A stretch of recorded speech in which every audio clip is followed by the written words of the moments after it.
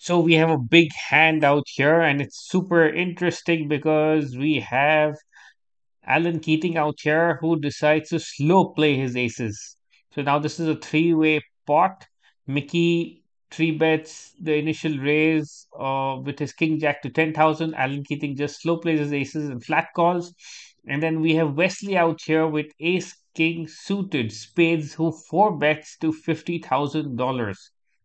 So could this be a multi-way action pot? Mickey loves to gamble. If you watch any of the other hands that Mickey's played in, you'll know that he loves to flip. He'll put in any amount of money just to see the flop. He has a reputation. He's here saying, my friends would hate me if I fold in this position.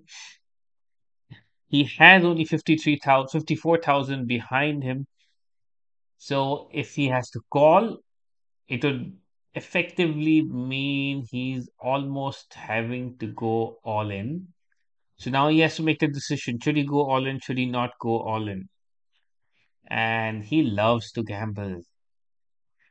What do you think? Should he gamble? No. He actually reluctantly, very reluctantly makes the discipline fold. Now comes back to Alan Keating. Should he raise out here?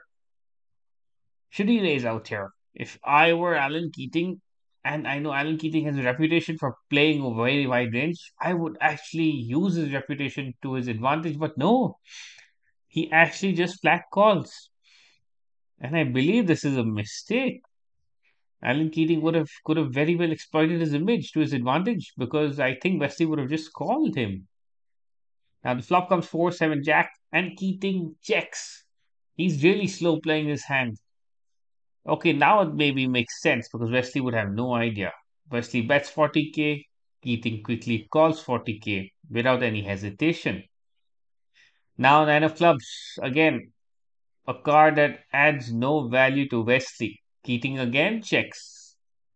I'm not sure. Is this good? Is this not good? But yes, now given the way the hands played, I think the maximum value he could extract from Wesley is by letting Wesley bet. But Wesley smartly checks. Now, should Keating bet or should Keating check?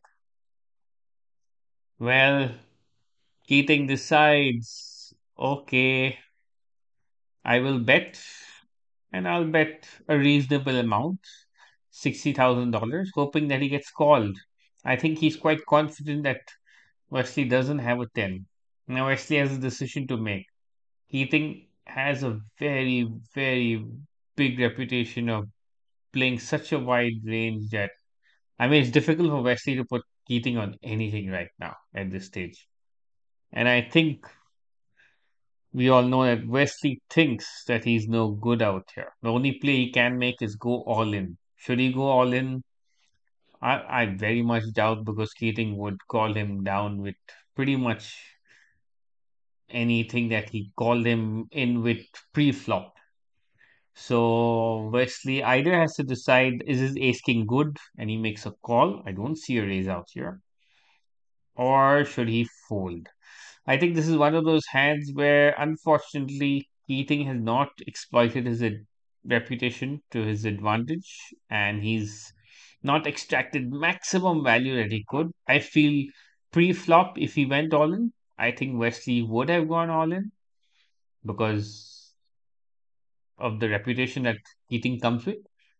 So I very much think that there has been a lot of money left on the side out here by Keating. Wesley has $147,000 and the $60,000 also. It's not come to Keating's way. Keating still wins a sizable $100,000. That's a good fold by Wesley. But yes, I believe Keating has left some money on the table. Anyway, good hand. Well played. He does play different. So you got to give it to him. This is slow playing aces, not expected. If you like this video, please hit the like button. And I would very much appreciate it if you hit the subscribe button as well. Thank you.